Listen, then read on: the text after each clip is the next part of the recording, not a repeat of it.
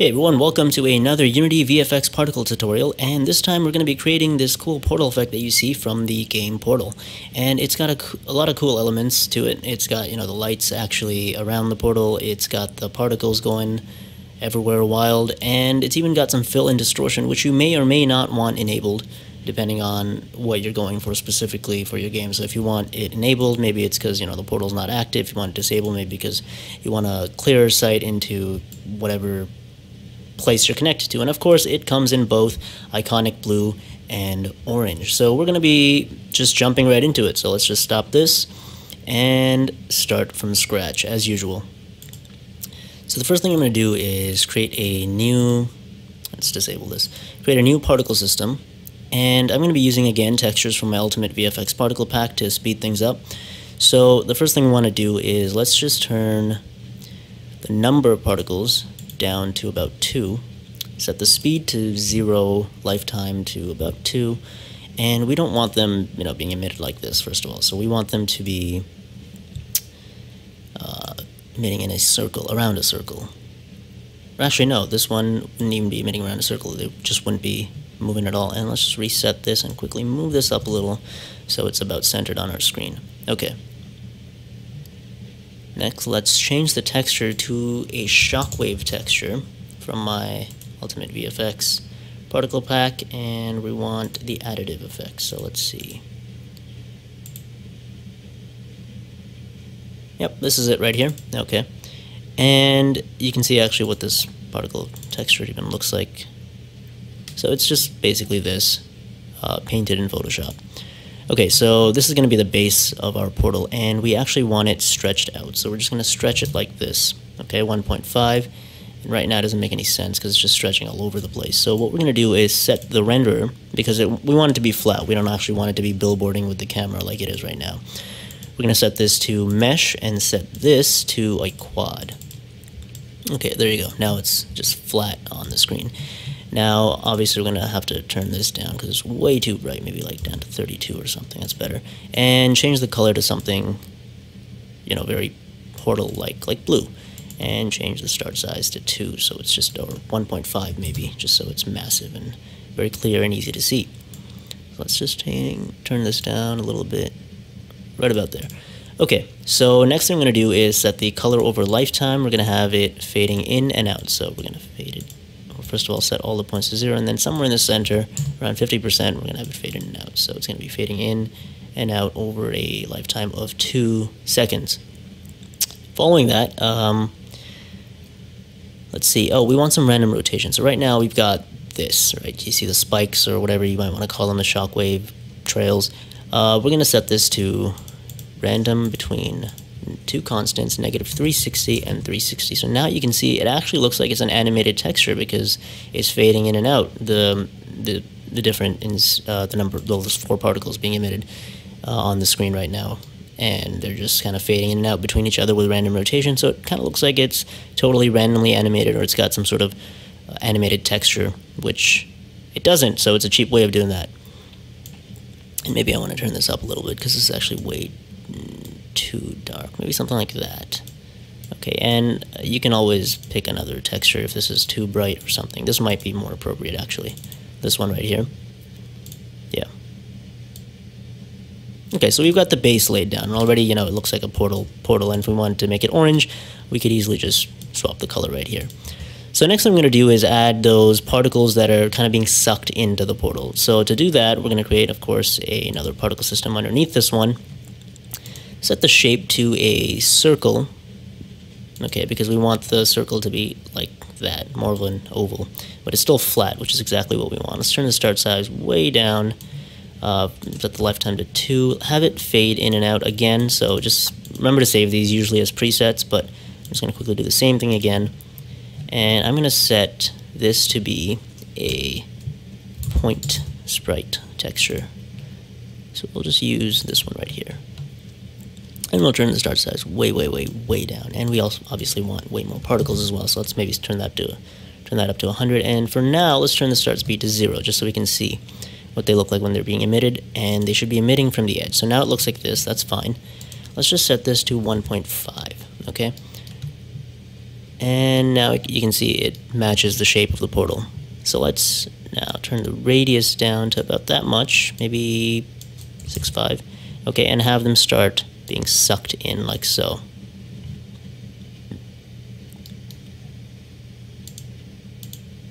Now you can see actually if I use whatever it was before, local, they seem to be a little bit stretched, right? Just because if I do this, the particle textures themselves stretch, which is not what I want. What I actually want is them to remain the same same size per particle, but I just want the emitter to be stretching. So for that reason, I set this to shape, and I keep this at 1.5. Or actually, now I can set this to 1, because it's actually following the shape of the parent. Okay, so let's turn this to maybe some bluish color that would make sense here. Obviously, you can add some variations, so you can just set 2 colors if that's better. Something like that. Change the start speed. You can always modify the start speed as well. So let's make it -1, negative maybe 2.5, negative. There you go. Although you might actually want it to be positive. That looks pretty cool too, in its own way. And we don't want nearly these many particles. We only had that many particles just so we could see clearer. Now we're going to duplicate this, and actually we're gonna name these because in another video I had trouble remembering what was what. So we're gonna call these Embers, and we'll call these Embers 2. I don't know what the right name would be. I could just call them particles, but that's too straightforward. Next, we're going to select the droplet particle texture. Again, additive. Okay, I could probably just do droplet 3 add, right? So they're really well named. And then we'll just select that. And this time what we're going to do is, because we want the particles to face the direction they're moving in, we're going to set this to stretched billboard and set the length scale to 1. Okay?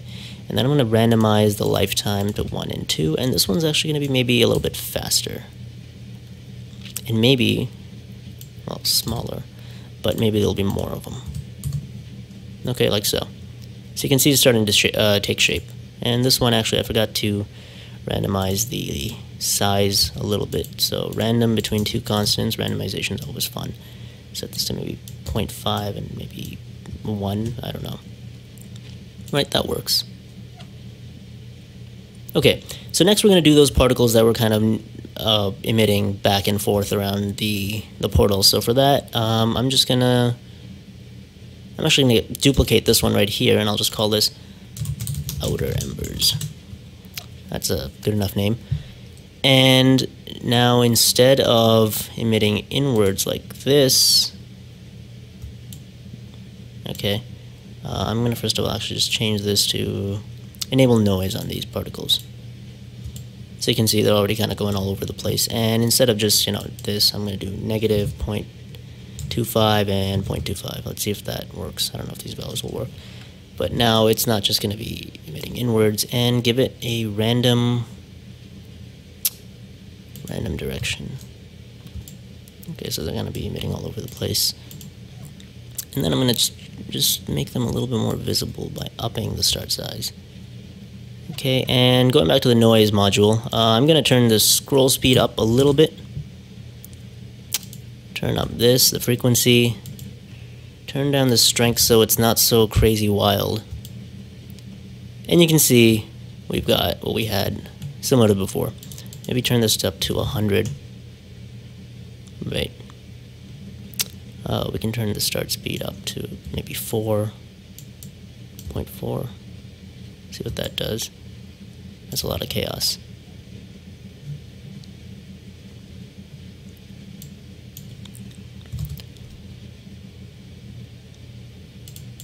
If it starts slowing down, just set it to stop so it stops simulating so farther out in time. And you can see how that looks now. Not bad. You can always change the color as well. I mean, if, I don't know, orange kind of looks good. I'm not sure. It's up to you, really, how you want to go around. Maybe for this one, we'll actually go for a very deep blue, almost purple.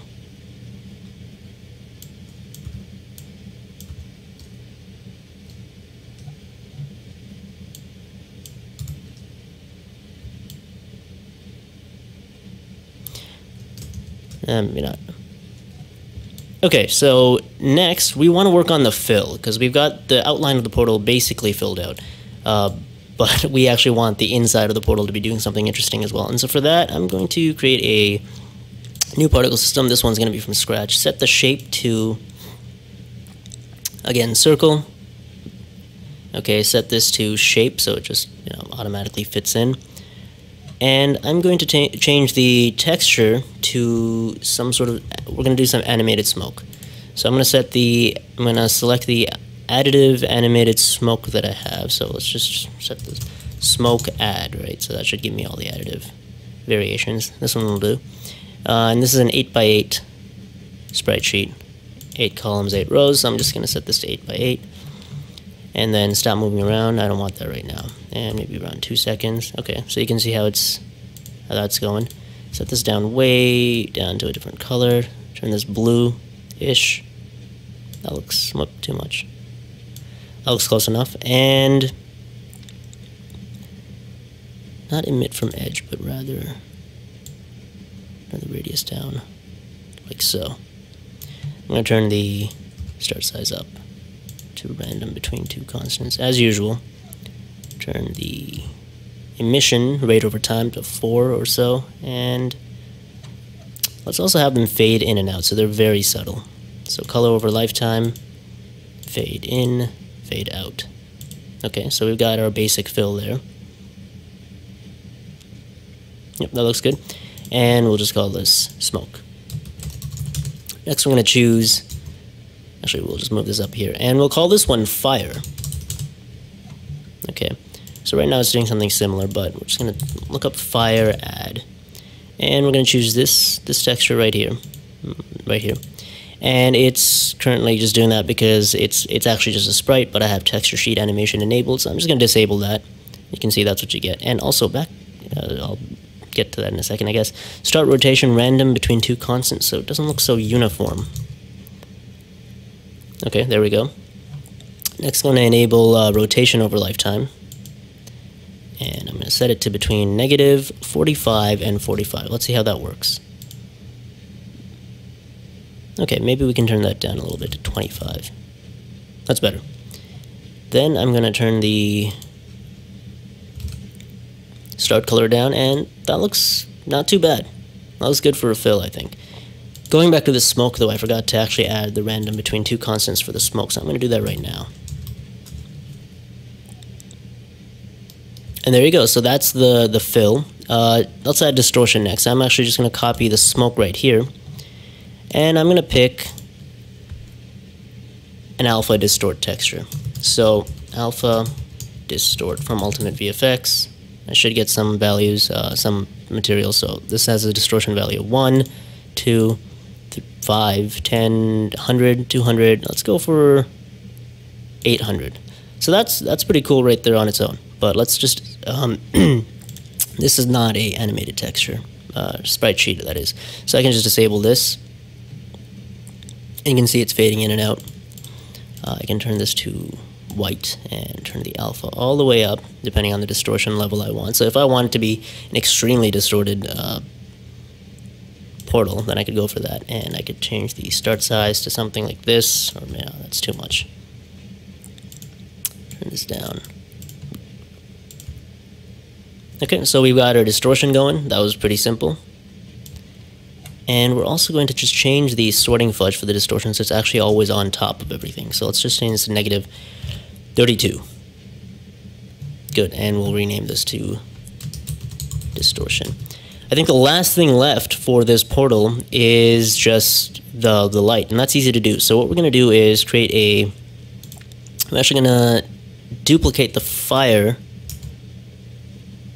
Okay, and we'll call it lights particle system, lights PS. And really, we don't need anything, we don't need this to actually even render, but all we need is the lights part of it, right? So we're going to select this. We need to make a light template, so we're just going to create a new light inside this particle system. Point light, all the default values are fine, shadows are off of performance, and we're going to go back to the lights PS and then just assign it. So we can actually rename this point light to light template so we don't forget.